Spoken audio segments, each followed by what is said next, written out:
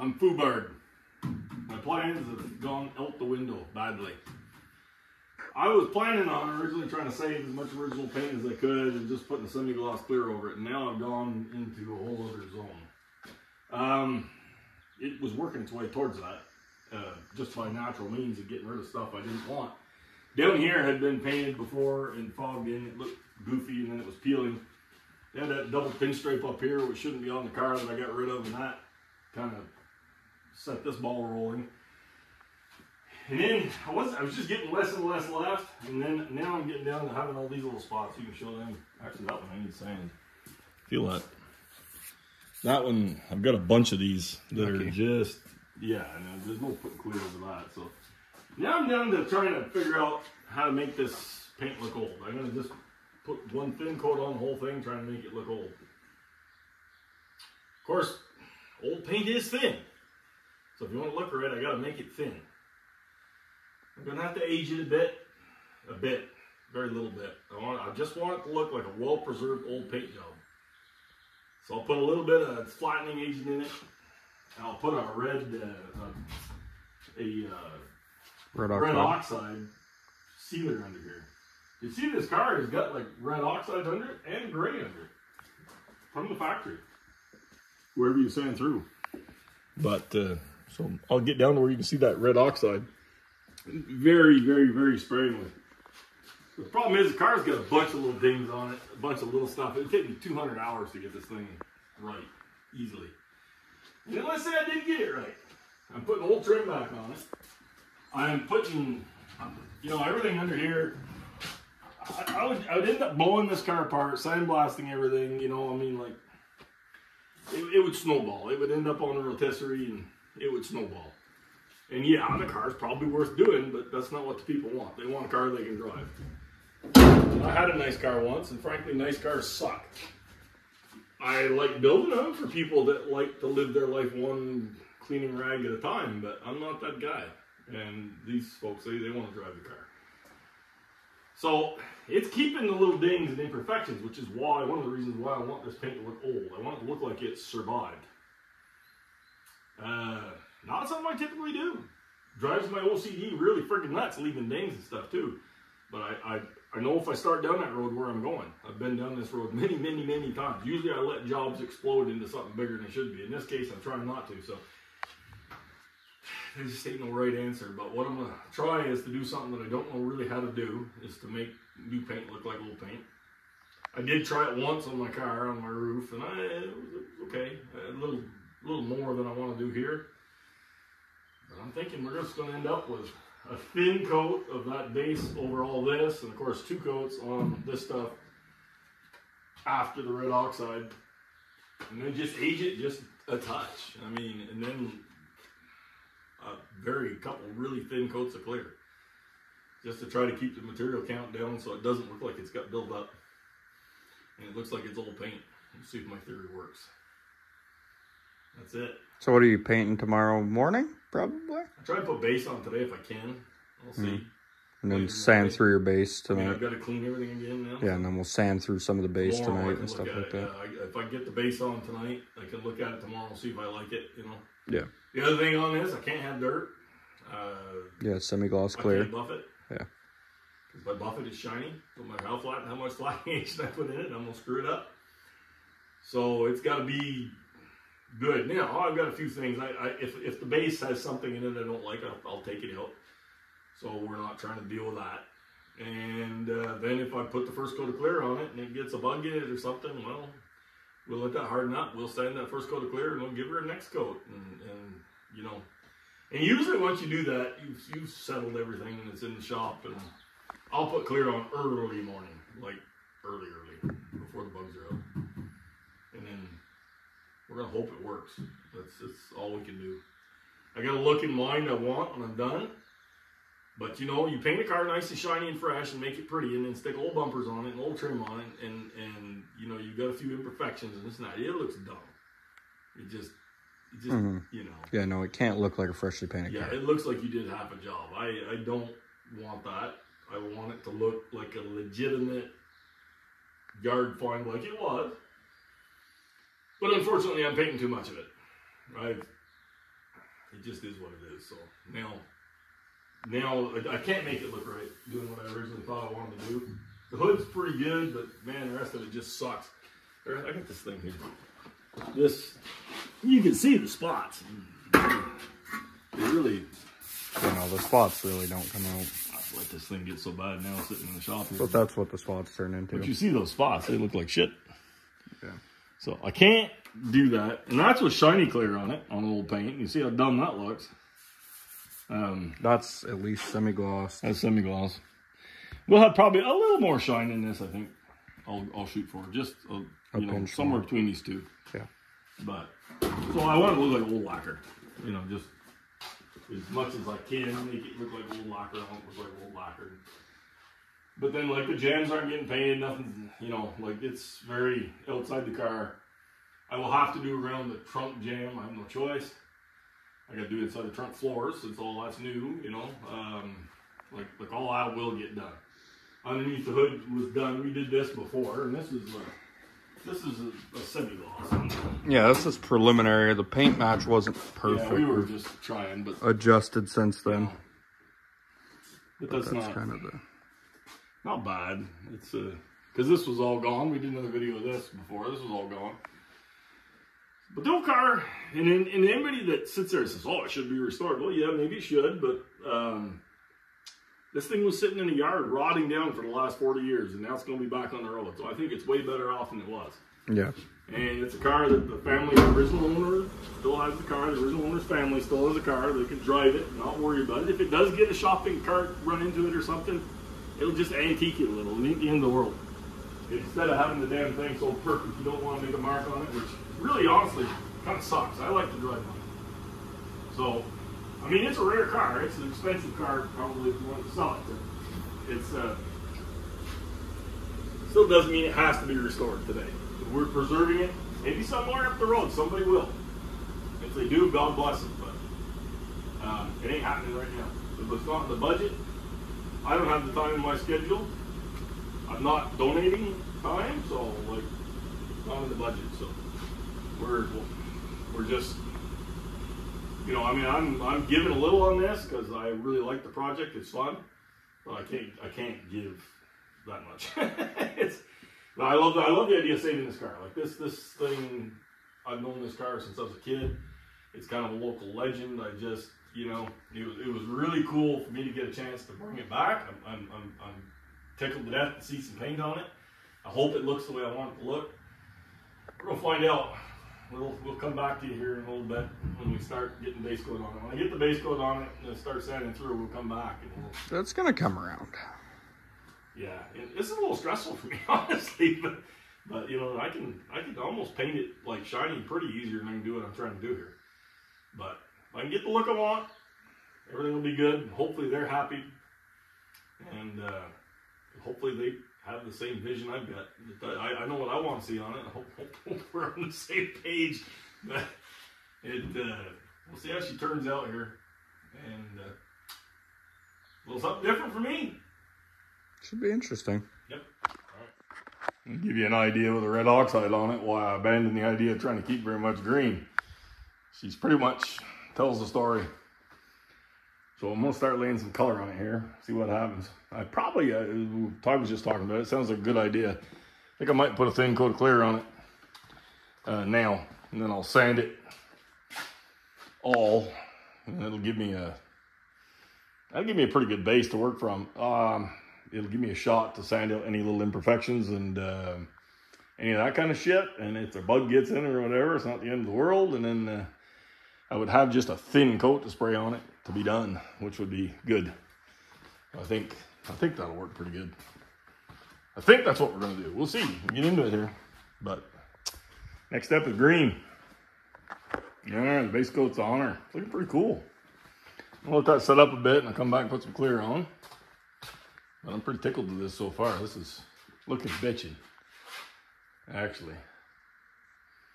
Darn thing doesn't look too bad. You see some of those, like I'm talking about. You can see some of those little dings that were in it.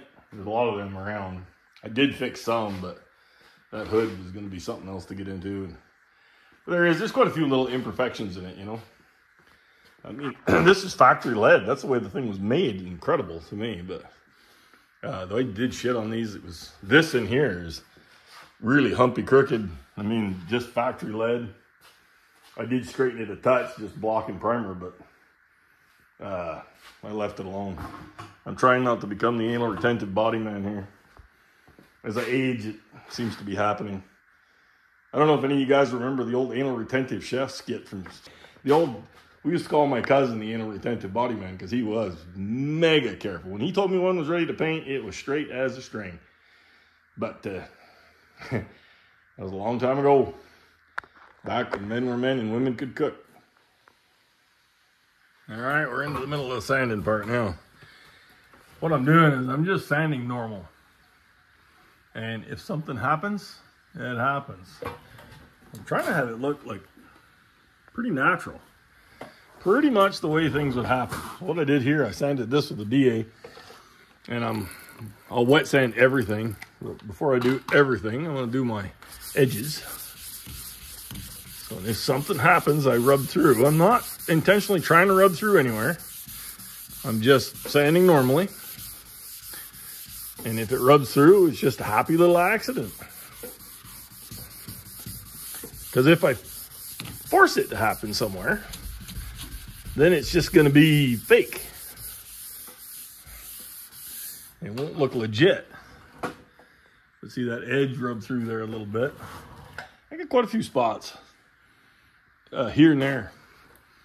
Some spots you'd expect, some spots you wouldn't. You know, that's an edge. Pretty obvious. You can see in here, it's slightly through. You know, that looks pretty legit. I don't want to overdo it by any means. But, you know, if it happens, it happens. Here and there. Got a couple along here, as you can see. A little bit in there again. Again, not completely through. Just, you know, a little spot here and there. And that's just from rubbing it the way you would if you was washing it or waxing it or whatever. You know, you can see a little one in there. This fender over here actually had a few. Must be fairly thin. You can see there and along the bottom. In there a little bit. So, you know, it definitely looks aged. Trunk lid, that got hit there. A little bit on the back. I guess the clear is pretty thin back here because it broke through very easily. But, and you can see that red oxide and the white, or the gray. So it's just like the factory stuff was. So, I don't know. I think it's be all right. This back here I have to check on a little bit. I've got the RT stripe going on it. I may actually end up putting some green base over this and this, because I don't really want to, if there's supposed to be a stripe there, then there wouldn't likely be a wear spot, you know, where the stripe was. So I'm thinking I'm going to maybe end up covering these guys so that you don't have like a rub spot intersecting into a stripe. But very easy to do. I'll just fog a little base over it before I put my semi-gloss clear. So kind of no biggie. But that'd be about the only place I manipulate outside of just letting nature take its course and getting a rub spot where a rub spot happens, you know.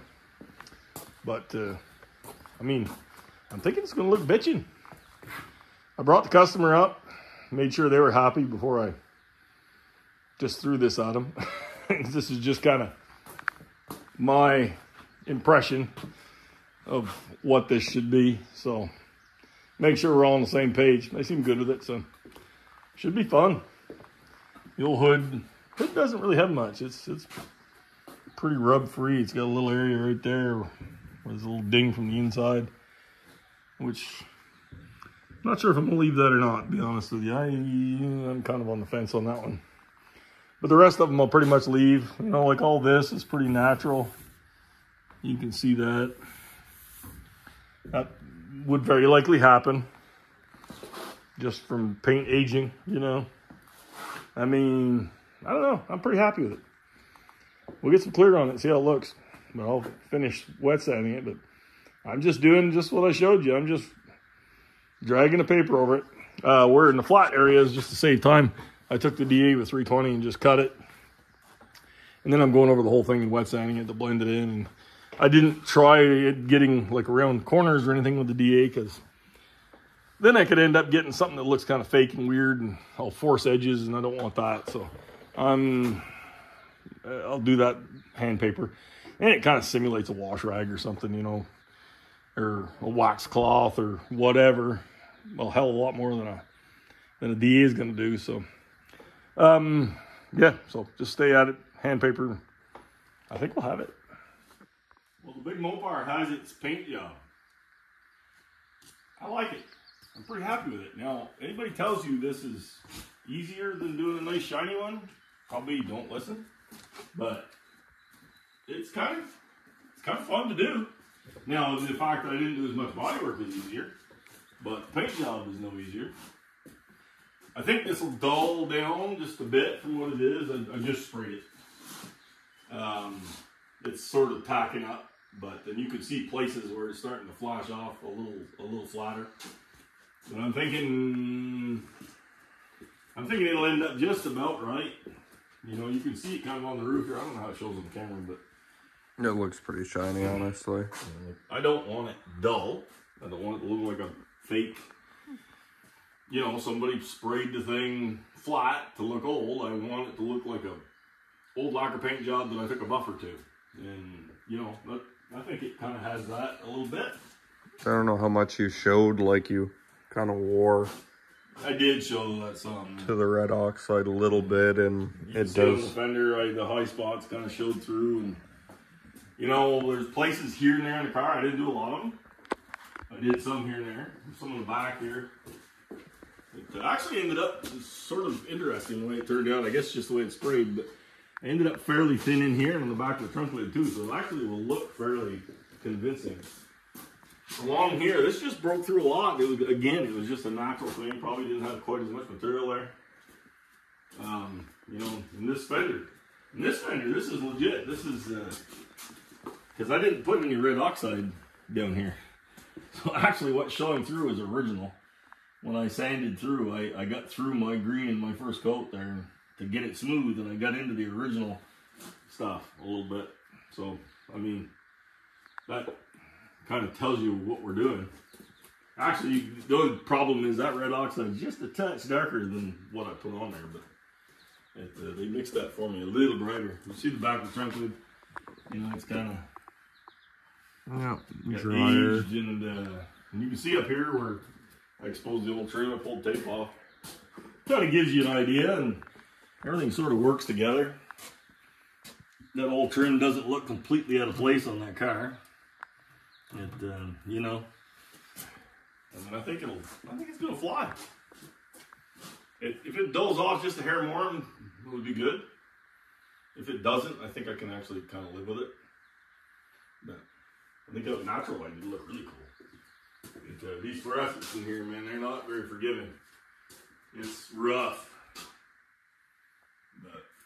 But you consider, if you go back and look at the videos, earlier videos, I mean, this was kind of a rotten pile down through here around that back window, and I had to do something with it. And we weren't really in restoration mode. We were getting her back on the road mode. And I think this will kind of fly without having to buy all the new trim and do all the new stuff and spend way more money than you want to spend and not dare drive the car after. I think this will work. So, and I'm actually less offended by doing it this way, especially. I'm less offended by the dings I left in it and stuff than I thought I'd be. It kind of works. It's not a terrible way to do it. You can really see it on the hood over here, actually.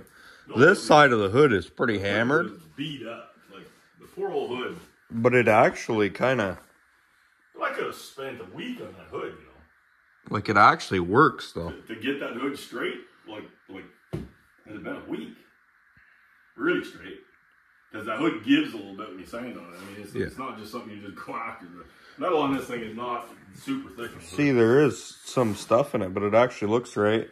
And then you get some blow-ins that almost look a little bit like wear-throughs, and there's some kind of neat. And you figure too, now this is fresh. You rub this thing with an old wash rag a couple times, you're gonna have those slight abrasions on the surface, so it'll really look, I think, pretty damn convincing, like old paint. Not that we're trying to fool anybody, but I mean, I just want it to look right. It's, you know, I mean, the car's not for sale ever, from what I can tell. So it's nobody's trying to pull the wool over somebody's eyes here and say it's original paint. It's just to look right. I want it to look like we dug it out, buffed it up, brought it back to life. And I think it's going to be fairly convincing. When I get all the trim on it and stuff, we'll do another video, get ready to start putting the interior together and stuff, and we'll show it with all the trim on it and kind of glass clean, ready to rock. It'll look bitchy. It ought to be a pretty sweet survivor. Like, damn right, yeah, exactly. Kind of cool, you know, you see like the terrible lead seam that was done terribly right from Dodge and stuff. I was actually talking to them about that. They said that's been that way since the car was new. You imagine? Well, I'm sure it was. You know, but look how fussy we get today. I mean, this is what Dodge did. Yeah, I mean, they just slopped that over there. This one, they just slopped over there. I think this one cracked a bit over time. But this too, without you sanding it to fix it, terrible. Yeah, I actually did smoothen this a bit here, but smoothened it a lot. I mean, it was not well sanded. It actually smoothed it up more than I thought it would have for what I did, because I really didn't like kill myself on it. This side, you would have thought they would at least do that, but I mean, you're talking stuff sticking up. You're talking, you know, all of that is. Mind you, the underhood of this thing, there's paint runs all over it from the factory. Like, I mean, I think they put the trainers on this thing a little bit. Yep. But.